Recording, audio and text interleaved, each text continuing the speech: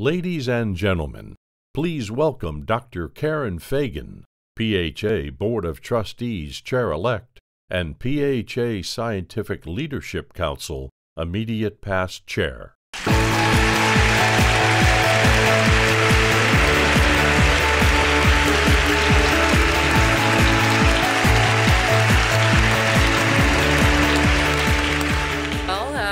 I hope everyone's had a great opportunity to get to know people at your table and enjoy your meal. I'm here tonight to fill in for Dr. Todd Bull, who was originally going to be talking about our research program, who couldn't be here.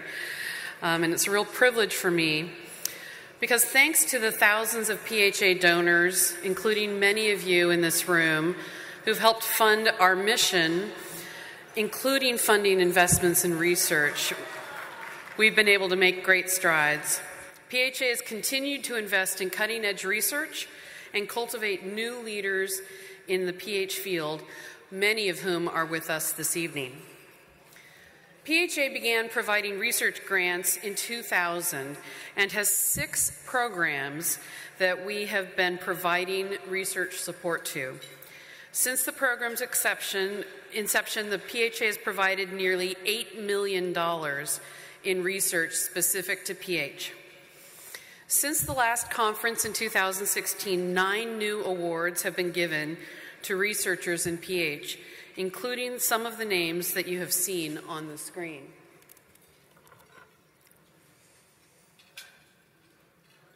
The Proof of Concept Grant Program is a grant that seeks to support new research projects in the early exploratory and developmental stages and have the potential to lead to advances in the scientific understanding of pulmonary hypertension. And you can see this year's winner here. The thank you. The PHA ATS Research Fellowship is an award that's co-sponsored by PHA and the American Thoracic Society. And these are designed to enable new faculty-level investigators to make the transition to an established investigator. This award began as a partnership with the ATS in 2000.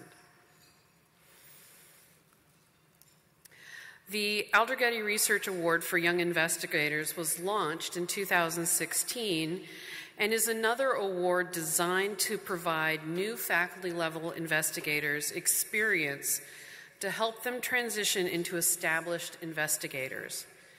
The Aldergetty Research Award for Young Investigators is graciously supported by Actelion Pharmaceuticals US, also the sponsor for tonight's dinner.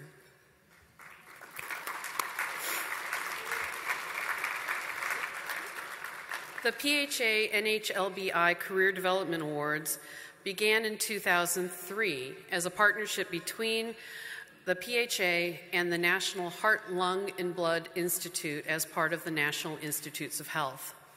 One award is focused on patient-oriented research, and another provides support to researchers through supervised research career development in the fields of biomedical and behavioral research.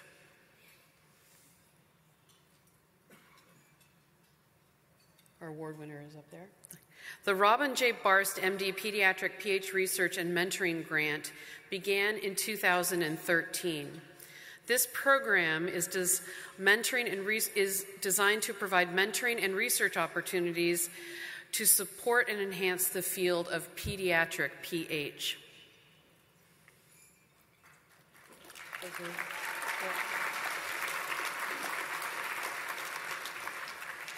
PVD Omics, which stands for Pulmonary Vascular Disease Phenomics Program, is an initiative originated in the National Heart, Lung, and Blood Institute at the NIH that is seeking to learn more about how patients with all types of PH differ in their genetics, how the cells use those genes, how your cells use energy, and more.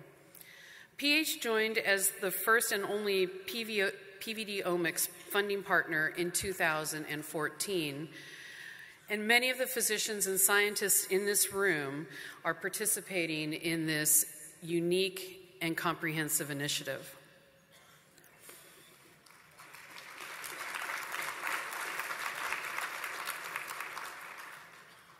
Just as a note, Dr. Berman Rosenzweig is one of the investigators leading one of the projects in PVD-omics.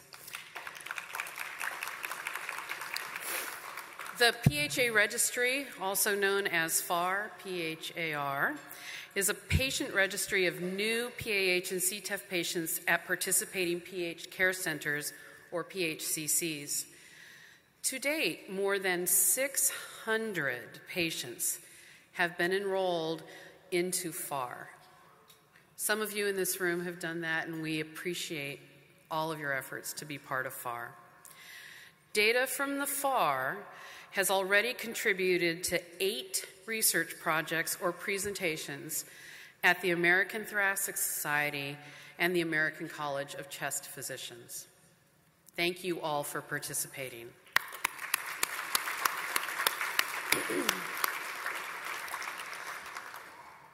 One of the most unique features about this meeting is our research room. Each of you have the opportunity to make an impact in research while you're here at conference these next couple of days. Stop by the research room, which is located in the Coral Ballroom, that way, A and B, on the lobby level tomorrow from 8 to 6 and Sunday from 8 to 10. PH researchers will be collecting data and samples to support their research. And the research room is not just for patients. Some researchers also need samples from non-patients, so everyone is welcome and encouraged to stop by the research room. Now it's my pleasure to introduce our speaker for the evening. Please allow me to introduce Dr. Paul Yu. Dr. Yu is an associate physician at the Brigham and Women's Hospital and associate professor of medicine at Harvard Medical School. In addition to being a practicing cardiologist, Dr. Yu manages research laboratory focused on a better understanding of biologic pathways involved in cardiovascular injury and inflammation and musculoskeletal biology. Dr. Yu attended medical school at Duke University and completed residency at the University of California, San Francisco. He then moved to Massachusetts General Hospital to complete his cardiology fellowship. Importantly, Dr. Yu was the 2006 recipient of the PHA National Heart, Lung, and Blood Institute Career Development Award, researching the gene associated with familial pulmonary hypertension, BMPR2. Join me, please, in welcoming Dr. Yu as our speaker for the evening.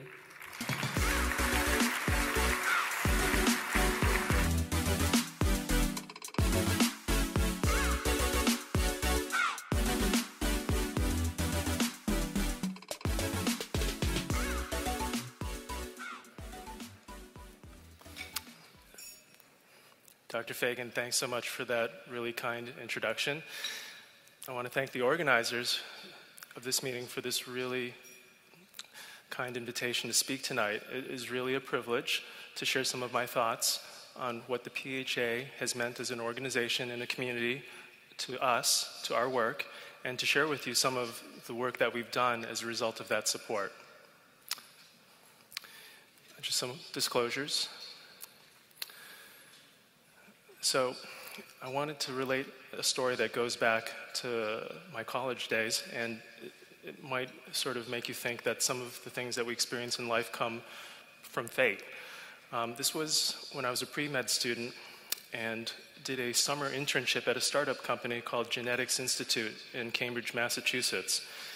And these were the pioneering days of molecular biology, and an exciting place with world-class scientists who were taking brand new genes they had just discovered and were trying to translate them into innovative new therapies.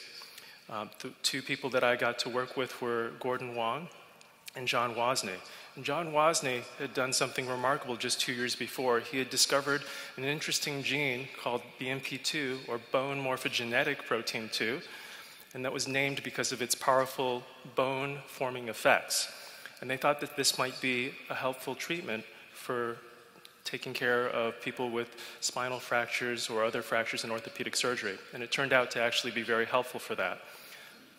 My project as a summer student was to try to identify the missing members of this family, which at the time we really only understood to be BMP2 and its polar opposite, this protein called transforming growth factor beta, or TGF-beta. And it was named because it had these powerful effects on tumor cells that were of interest to people studying cancer.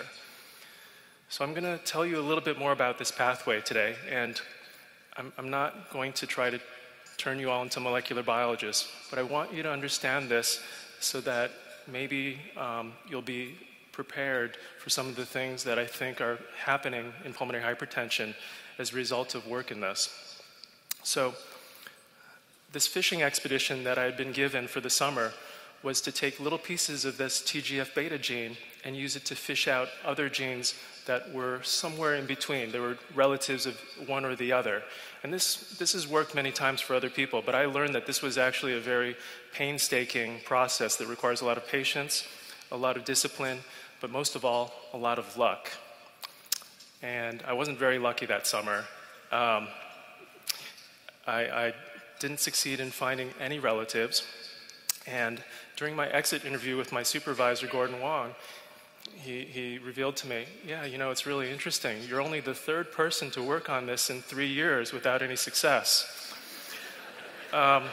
We might do something different. So this was a conversation I wish we had had at the beginning of the summer.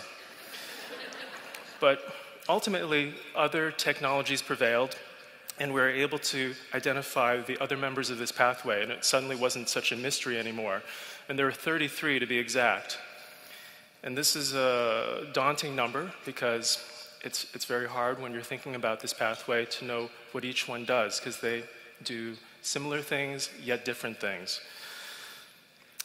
When they were discovered, if the scientists were interested in bone formation, they called them BMPs. If they were interested in cancer biology, they would call them transforming growth factors, or TGF-betas.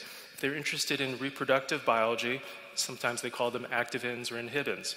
And if they were just developmental biologists interested in how things grow, they would call them growth and differentiation factors. And probably that's the most appropriate name for this whole family, growth and differentiation factors. And at the time, I didn't appreciate how important a role these growth factors would play in my future work, and certainly in the lives of the people that I would care for as a physician.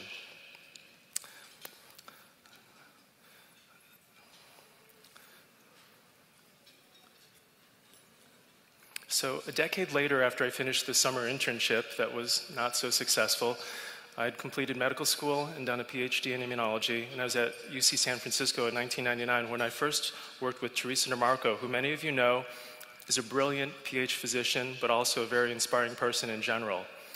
And I learned a lot working with her on her busy service, and I was fortunate to meet several patients who taught me about pulmonary hypertension and the care of pulmonary hypertension, including Carrie Shellhammer, who was then a competitive downhill skier who developed idiopathic PAH during her sophomore year of college, despite being previously in good health. And her rigorous physical training regimen was almost certainly the reason why she was picked up early and treated early. And she did very well for some time. But I was really impressed by how she, like many of you, refused to be held back by this diagnosis. She completed on time a rigorous full-time undergraduate program while dealing with the ups and downs of IV flow line therapy, which is why we saw her once in a while in the hospital. And I was also struck by why none of us could actually provide an explanation for how she came down with this. The word idiopathic, which many of you know means of unknown cause, was unsettling and seemed to beg the question. So for some patients, there was a family history that suggested a genetic reason, but for Carrie and for many others, it was unprecedented and it was puzzling. This isn't a new phenomenon. Scenarios like hers had been described half a century earlier. This was a report from David Dresdale, who is a Brooklyn cardiologist who was credited with the first understanding of idiopathic or primary pulmonary hypertension.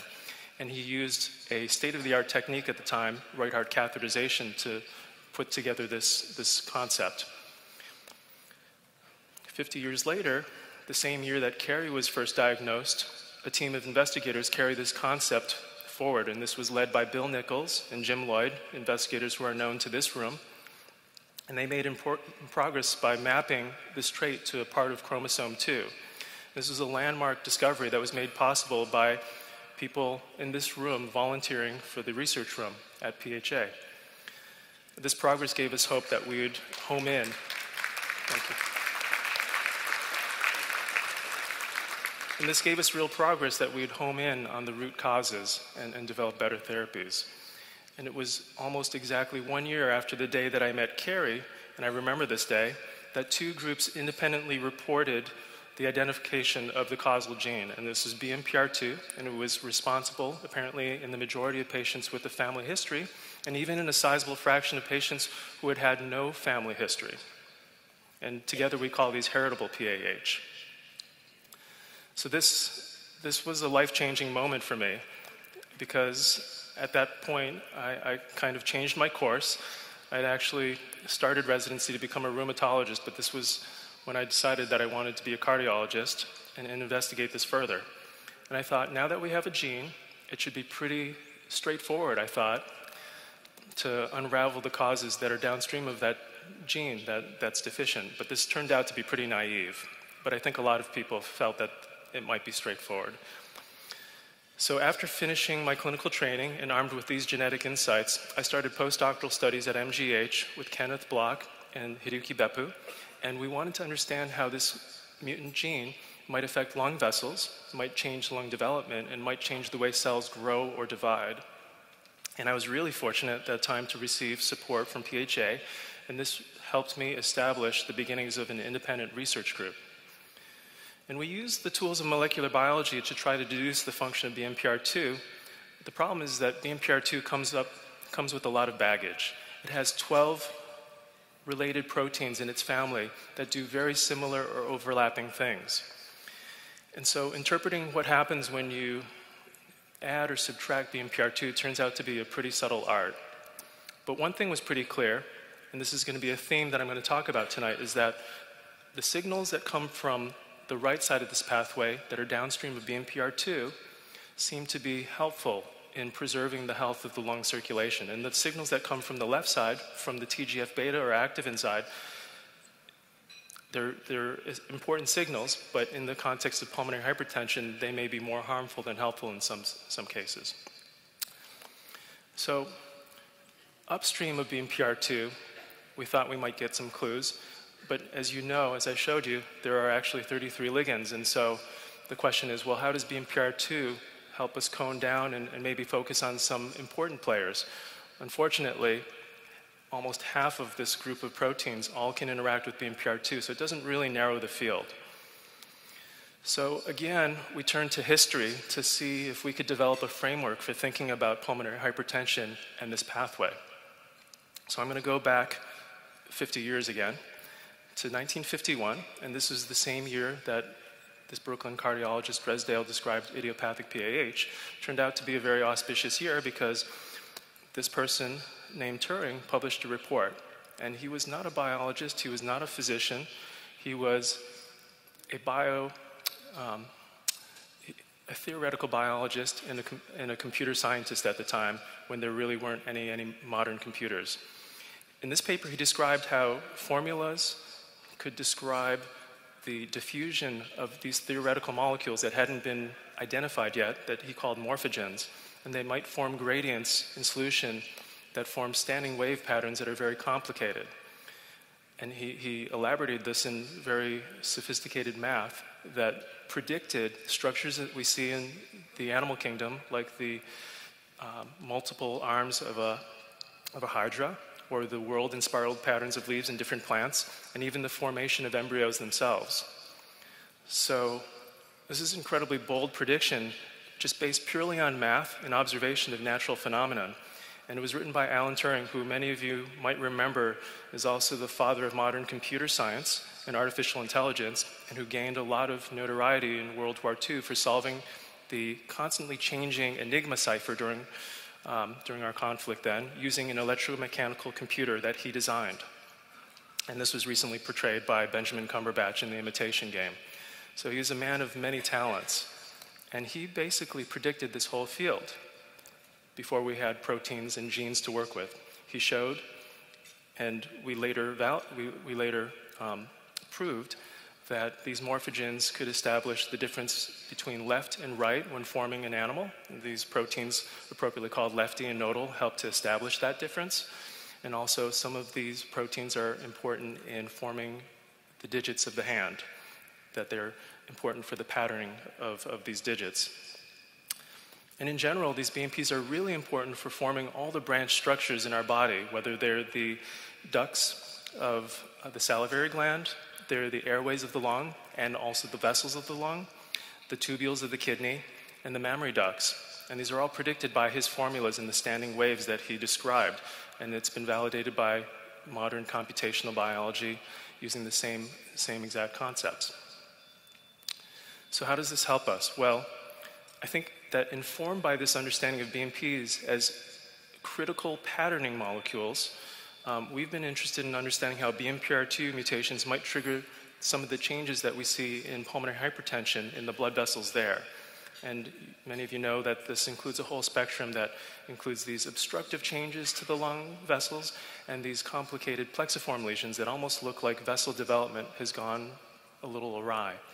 So we're trying to connect the pattern that we see with these pattern-forming molecules and the patterns that we see in pulmonary hypertension. So another thing that's really helped us think about this is the decade of progress that's been made in the genetics of pulmonary hypertension. And after discovering BMPR2 in 2000, several other genes contributing to PAH have been identified, and they affect molecules that are very close in location and in function to BMPR2, and they're all on the right side of this pathway. This includes ALK1, endoglin. These are implicated in overlap syndromes like HHT, as many of you might be familiar, and then some of the downstream signaling molecules in the cells. So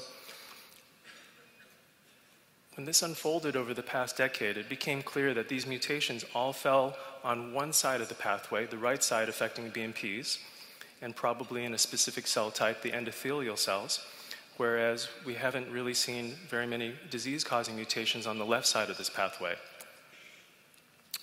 So this idea that there might be not enough of signaling on the right side or the BMP side, and maybe an unbalance or excess of signaling on the left side has been useful for our thinking. So I should mention that these discoveries ultimately helped us to understand Carrie Shellham's disease. 5 years after her diagnosis, some of you in the room were involved in helping understand her mutation. She did not have a BMPR2 mutation, it turns out. She had one of these other mutations affecting other genes in this pathway that lead to HHT, but in some people lead to pulmonary hypertension as well as HHT. We found out that she was an HHT gene carrier, and so were other members of her family, but they were not affected with pulmonary hypertension. And so genetics tells part of the story, but it doesn't explain why not all people with the gene develop the disease. But I think that having this powerful knowledge, while it doesn't lead automatically to treatment, I think that it might be a great starting place to start developing treatments. This is Carrie more recently. I can tell you that her disease progressed, as can happen, but fortunately she was able to undergo lung transplantation and has continued to do well since. And this is her and her husband, Zach. They got married after the transplant, celebrating the 10th anniversary of her lung transplant by snowboarding in Tahoe recently.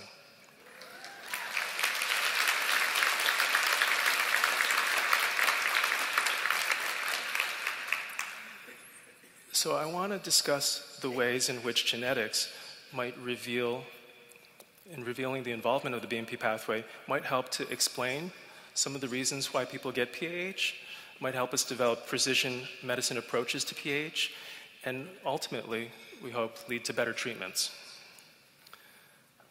So one important feature of this you might have noticed is that there is this protein that sits on top of this that's been implicated in these familial cases of PAH called BMP9.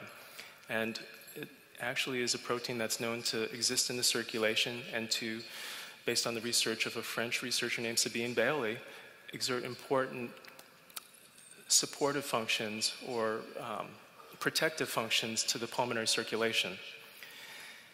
And one of the fellows in my lab, working with Jeff Bacobo, who presented on this yesterday, Ivana Nikolic asked a simple question: what are the levels of BMP9 in patients with pulmonary hypertension versus people without?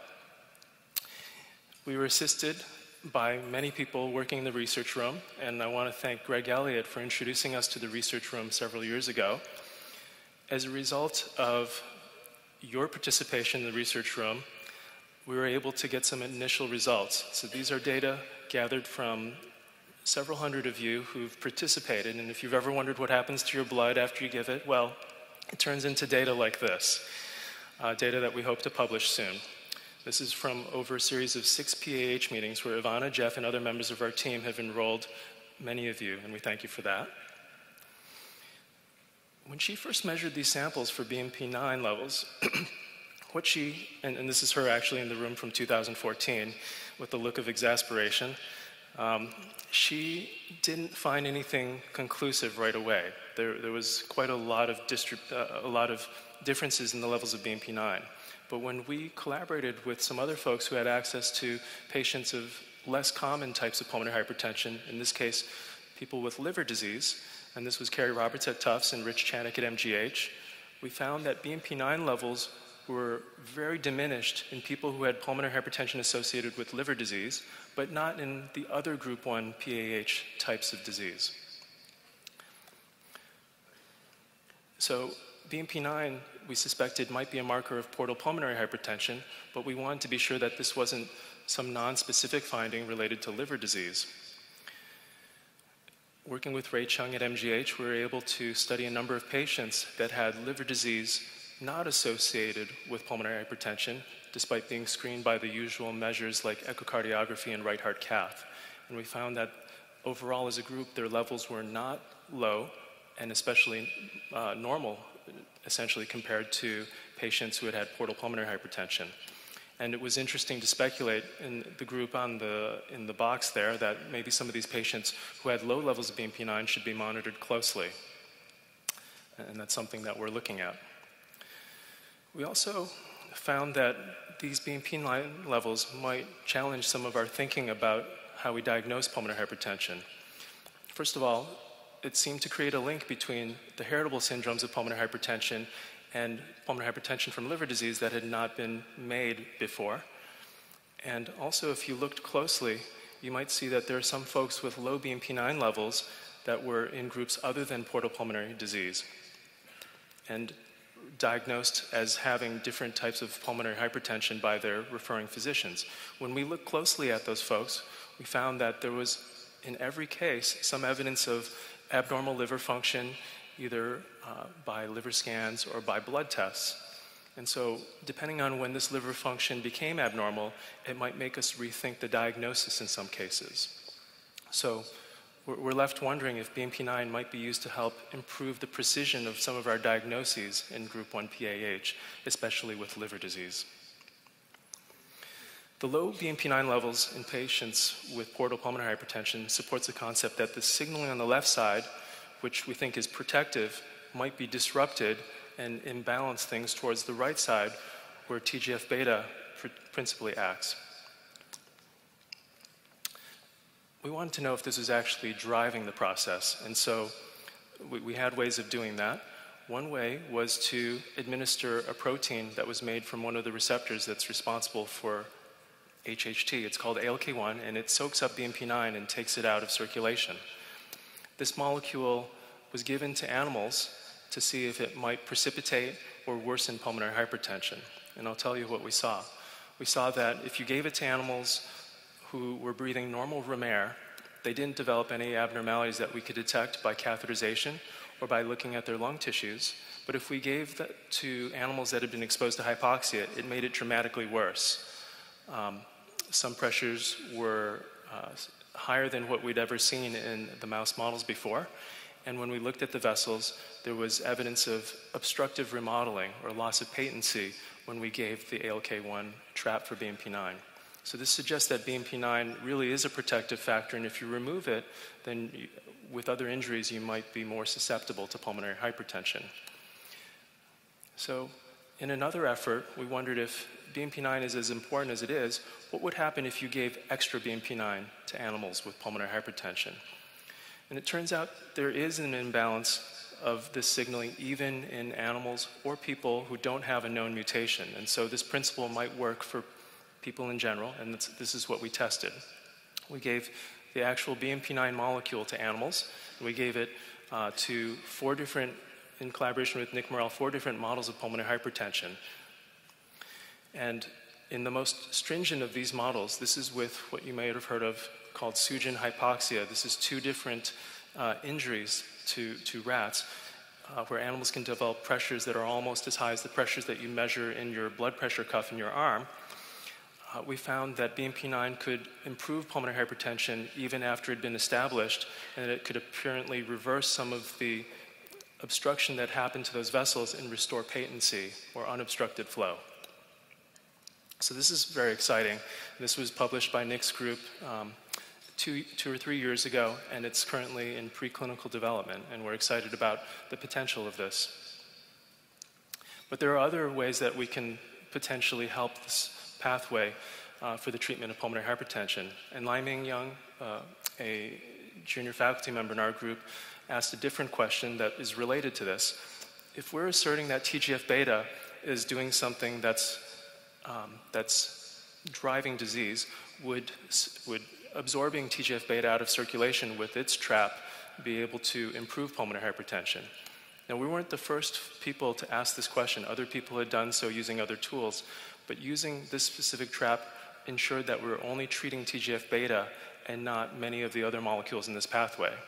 And so I wasn't quite sure if it would work, but it turns out that he saw a pretty strong effect, and he did this in 3 different animal models. And again, it reduced pulmonary hypertension even if it was severe and established, and it could restore patency to the pulmonary vessels.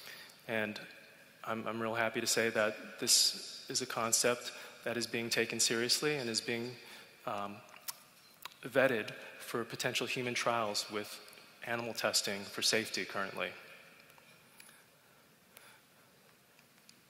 So I've shown you that BMP9 signaling might be helpful, and then TGF-beta inhibition may be helpful, but I haven't addressed all these ligands in the pathway. These are the activins and inhibins and GDF molecules that I told you were discovered by reproductive biologists because they are important in reproductive cycling. We hadn't really had clear evidence that these ligands, these proteins, would be doing anything in pulmonary hypertension, so we went in with a fairly open mind. We wondered if these could be neutral. We didn't know if they would be harmful or helpful, but being on the right side of the pathway, you might guess what happened next. Even at the lowest dose, this trap of GDF and activin ligands was able to render pulmonary pressures almost normal in that stringent Sugen hypoxia model, and there was patency that was restored to the pulmonary arteries even at the lowest dose. And this was a finding that we think may have a number of explanations. It could be that activin and GDF molecules may be drivers of disease in a way that hasn't been appreciated before. But we also noticed something interesting in some of our studies, which is that when you add this agent to block GDF and activins, this ActR2A-Fc, and you add it to endothelial cells, you can actually enhance the signaling of BMP9. So there's some complex interplay happening where it's helping to rebalance the signaling in a number of ways, we think. Well, the exciting thing about this molecule is that it's already been in clinical development. It's called sotatercept, and it's already been tested in 400 patients for safety, and also as a potential treatment for anemia, which is a problem that's not actually uncommon in pulmonary hypertension. And so this creates an exciting opportunity to start with a phase 2 trial, and actually that trial has already begun this past month. The strategies that I've told you about are not the only approaches, and there's some exciting work being done by other people at this conference using the same concept. Dr. Rabinovich presented earlier today her work with Ada Speaker-Cotter and Roham Zamanian about using tacrolimus or FK506 to enhance some of the signaling downstream of BMPR2 by inhibiting its inhibitors. Michaela Aldred has talked about atularen, a genetic therapy originally designed for cystic fibrosis to cure some of the mutations that affect people with heritable pulmonary arterial hypertension. And I'll just show you a little bit of that work, where Etta showed that tacrolimus could be of benefit in several animal models of pulmonary hypertension, and then in a very early stage, or phase 1 clinical trial, she and Roham Zamanian have shown that there's the potential for efficacy, and that some of these doses of tacrolimus can increase BMPR2 levels in patients who've received this drug. And Etta has shared with me subsequently that she can measure BMPR2 in the circulation, in the circulating cells of people with different types of pulmonary hypertension. And as we would have expected, the BMPR2 is diminished in most folks with pulmonary arterial hypertension, but it might be even more diminished in some folks than others, suggesting that they might stand to benefit more. And this is Michaela's work on atuluren, and she's shown now that atuluren can improve the expression of BMPR2, the protein, to almost normal levels when she looked at cells that were taken from people with these premature stop mutations where the BMPR2 is just cut short. And this drug allows the protein to be processed and to be made in its full form, and it actually functions, and it improves the way that these cells process BMP9. And this is something that would be very specific to just under 1/3 of people with these mutations. So I'm happy to tell you that many of these approaches have a path forward to becoming new therapies. The TGF trapping, the BMP9, and the atuluren are in the preclinical stage. Tacrolimus has already shown some safety and potential efficacy signs in the phase 1 studies. And Pulsar, which is for the study of sotatercept or Actar2FC, has begun enrolling in the last month. And Pilgrim, which is the study of inhaled iloprost, specifically in individuals with BMPR2 mutations, is currently enrolling. So I hope that what I've shared with you has convinced you that I think there is a lot to be gained from studying BMP in relation to the mechanisms of pulmonary hypertension, that it can help us, it can inform our approaches and to help us develop precision medicine approaches to pulmonary hypertension, and that by actually targeting this pathway, we could achieve better treatments.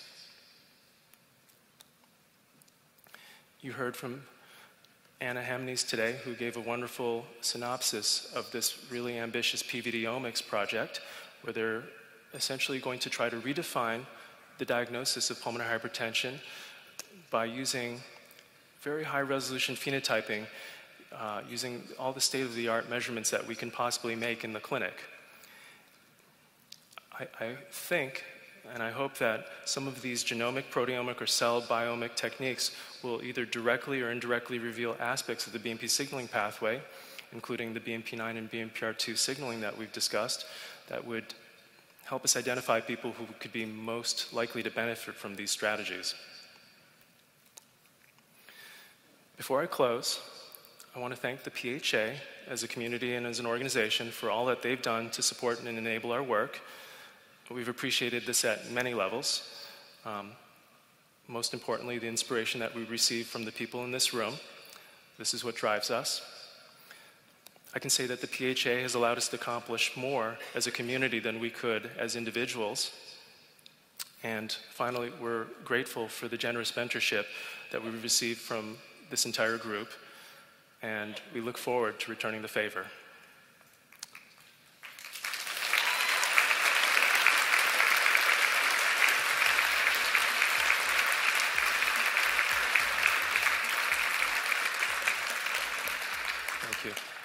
I want to acknowledge the members of my group who've made this work possible, and you've seen many of them, you've met many of them over the years working in the research room, and some of them are here with me today. I want to acknowledge our funding support, especially from the Pulmonary Hypertension Association and all of our incredible collaborators in this community. Thanks again.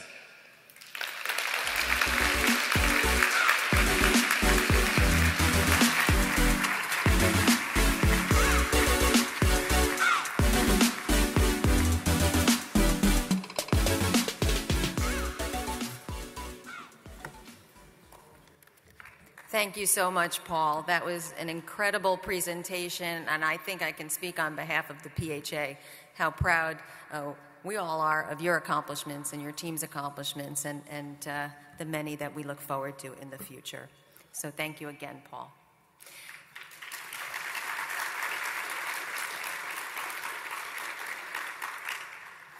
So before we conclude this evening, I do have a few housekeeping announcements for you about our programs. Many of our patients, healthcare providers, and other community members have used art as a way to cultivate their creativity, share their experiences, and find hope. For the first time, PHA is hosting an art gallery where these community members can share their hope with all of you. To help support PHA's mission, everyone will be able to purchase raffle tickets to win artwork created by these members of the PH community. Please, everybody, take some time tomorrow to visit and to be inspired by the beautiful artwork that's going to be presented and purchase raffles and tickets just $5 each. Please show your support.